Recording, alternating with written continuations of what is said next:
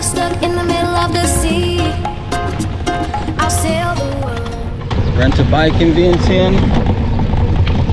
The other day I was like, when I discovered this over here and I came down the trails, I thought, oh, this island is going to be a sick trail for people, but yeah, you need like a off-road bike, a dirt bike, not even a scooter. It's sandy. But this track is good because this road over here and the sidewalk, like, it's very narrow and there's people trying to go both ways. To find you. If you ever find yourself lost in the dark and you can't see, I'll be the light to guide you. Oh, find out what we're made of when we are called to help our friends in need. You can count on me like 1, 2, 3. I'll be there, and I know when I need it. I can count on you like 4, 3, 2, and you'll be there. 'Cause that's what friends are supposed to do. Oh yeah. All the beautiful flowers, sunset. It's like a jungle out here.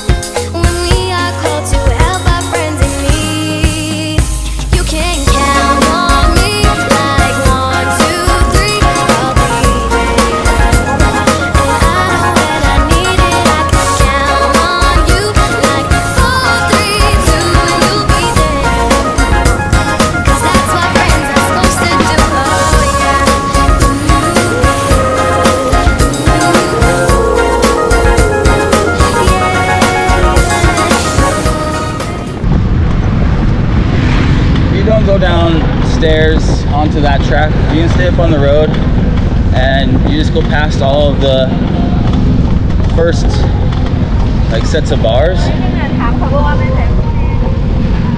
I mean, they're going to be kind of more Western style looking,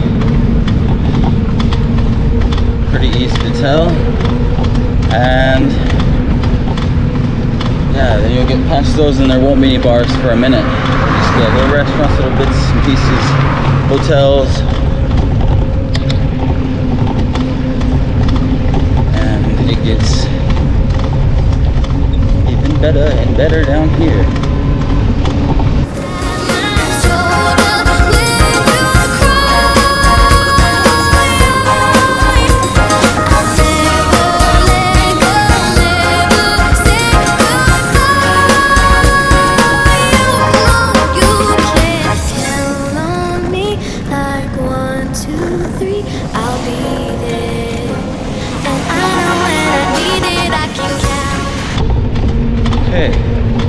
When I say go past all of the regular restaurants and get down here, this is what I'm talking about. This is the start of all the Lao restaurants. Look at them. It's packed. It's not even that packed yet. Still full. And then down here,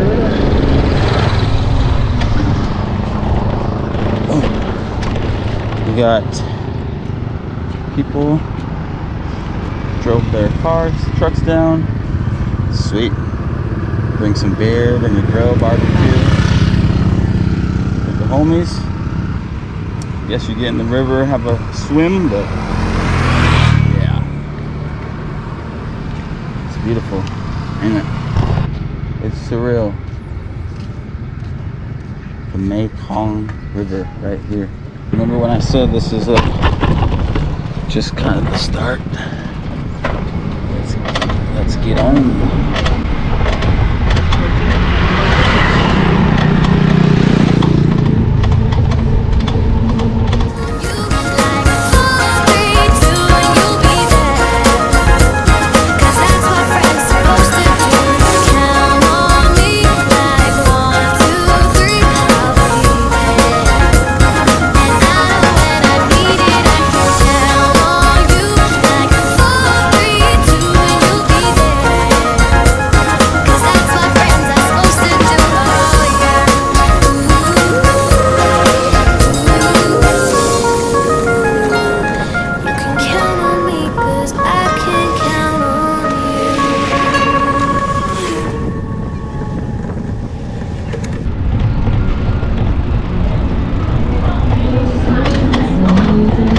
guess I'm gonna have to come to one of these restaurants and show you the menu and how to order, don't I?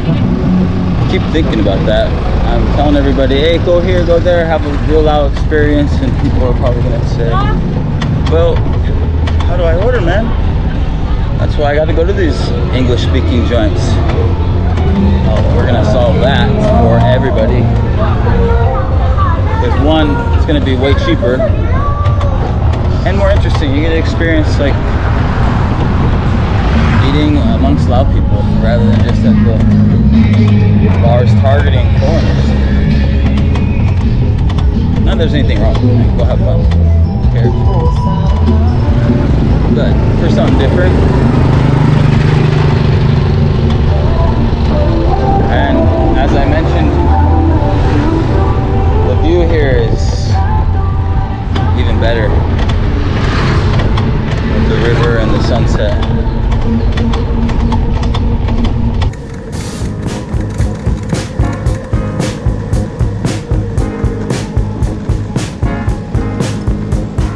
Sometimes I'm right and I can be wrong. All my beliefs are in my soul. Would you think drummer and band makes no difference what group I'm in? I'm everyday people. There is a blue one who can't accept the green one for living with the People will just come post up here, and there's lots of spots that have been built for you to come hang out. Like people brought benches, made little areas for themselves and others to enjoy. one trying to be a skinny one in different strokes for different folks, and so on and so on and Scooby-Dooby-Doo.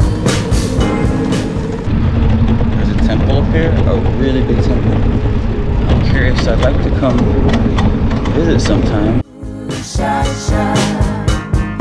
We got to live shy, shy. I am no better, and neither are you. We are the same. Yeah. Wow.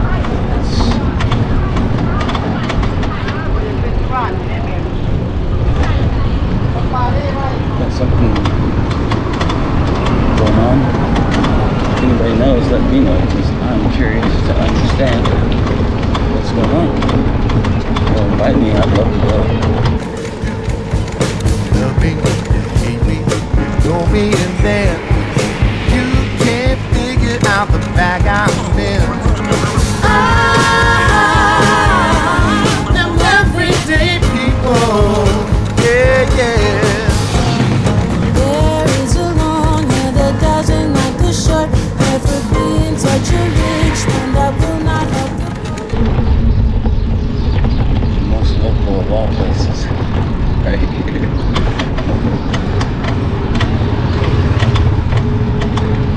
I like these places with the top up there, man. That's such a good view. And your beers are gonna be so cheap, like ridiculous. Get a tower of beer for probably, it's only gonna cost like $4 or $5 maybe. And then yeah, individual beers, super cheap. And they have barbecue usually, but sometimes Lao beer snacks are a little different than what Western beer snacks would be. I mean, every barbecue has beer, so let's get that straight. First of all, but sometimes people, they're not sure what they're looking for, and then they think that, oh, Lao people only serve like gnarly beer snacks, when like every barbecue place has beer, so you can find delicious barbecue. And yeah, some of them, like these small ones, sometimes the only barbecue snacks they have is like intestines and chicken butt and Well, chicken butt's good. Sometimes it's got a funk to it. What do you expect? It's chicken booty. But it's good. The intestines, and then they'll have all kinds of stuff. You know, it's just all like the parts that you're like, alright. Am I feeling adventurous? Not that they're bad. It's just, hey, I bought a piece of meat the other day that, like, straight up, not my favorite thing. Like, I'm just gnawing down on some flesh. You really feel like an animal. Like, in a way, it's like, I can't believe this is what I gotta do to be healthy. But we've reached the end here. I tried to figure out, see, look, that's good barbecue. All kinds of good meat right there.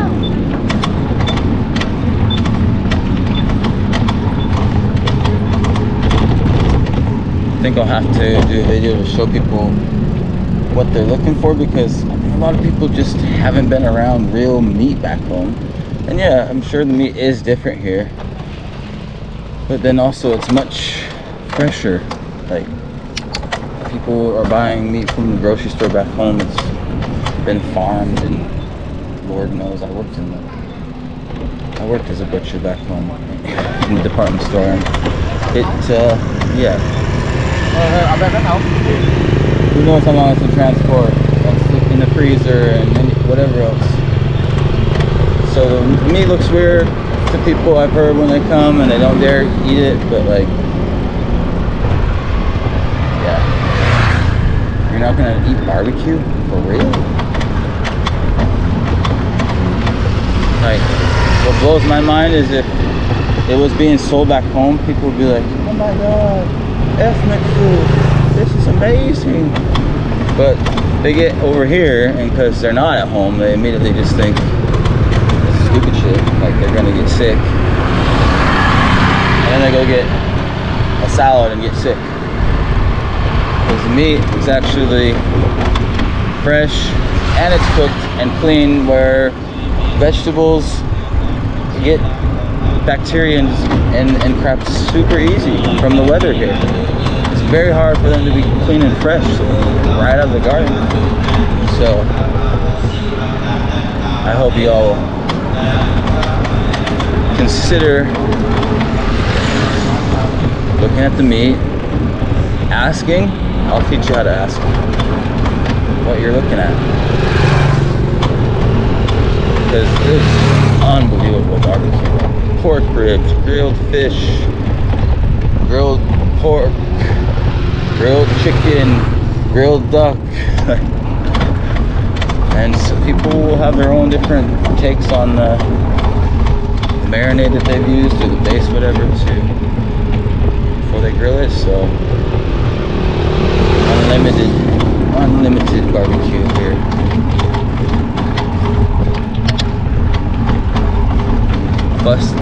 Glad we've taken care of that myth that the meat is scary here and you can't eat it.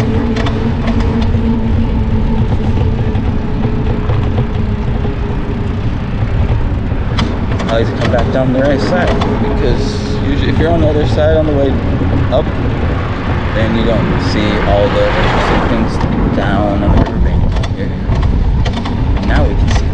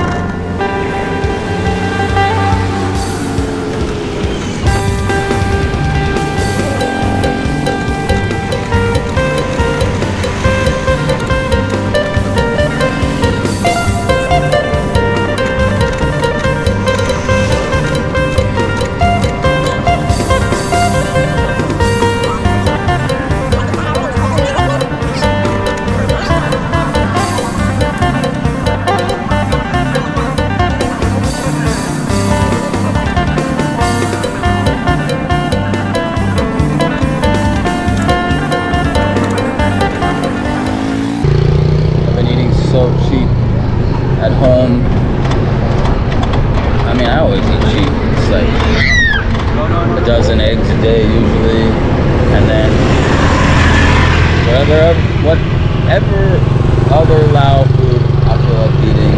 Grilled chicken, duck, fish, whatever. Dang on my MEKONG, all the good stuff. The standard is all that protein, but I'm keeping it cheap.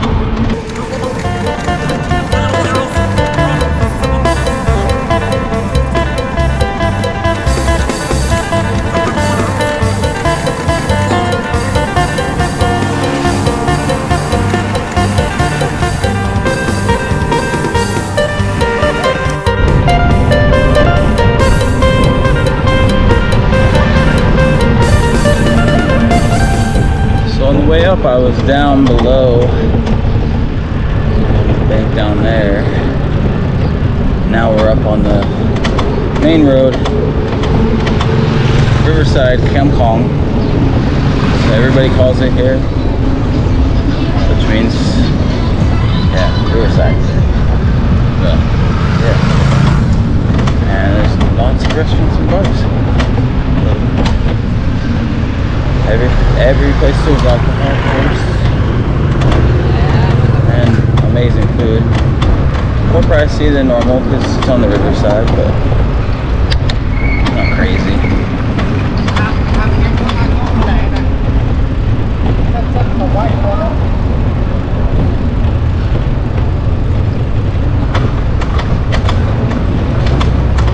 No music on yet, it's not even dark.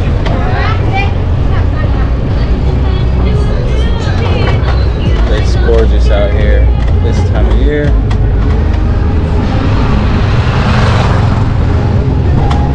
It's the 80s.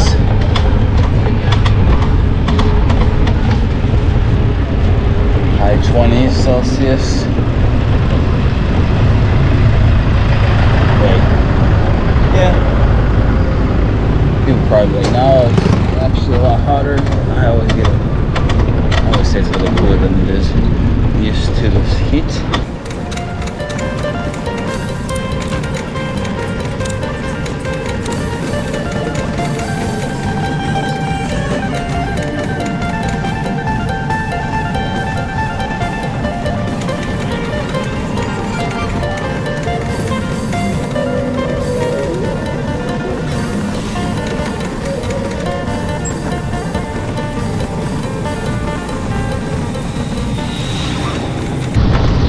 Decide what I want to find to grab for a little snack because I'm starving and I've still got a full ride from the Riverside back home. Alright, y'all,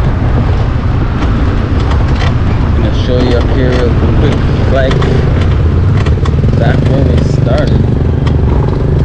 It's really dusty from everybody driving down there. This is also a pretty popular beer garden right here. Hanahan Samyeg Pasak. They will have bands playing, loud Thai music, and it wasn't so loud. It's hard to talk to each other, it's so loud.